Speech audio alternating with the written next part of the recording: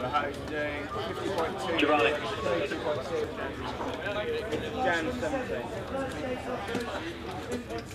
I think the Fed will cut rates to two percentage points, a very big fallback in rates. If it doesn't, of course, markets will absolutely take their thoughts out and we will see a very stiff collapse.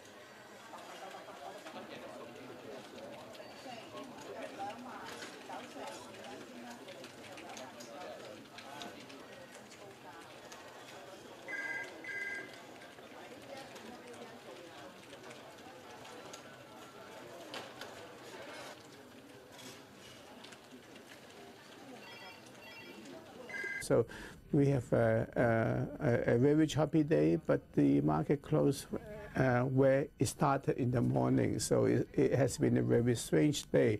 It shows that trading was really very jittery, but at least and on the plus side, the index is above 21,000. So if the U.S. Federal Reserve cuts the interest rate tonight or maybe tomorrow, I think that gives people more confidence to look ahead.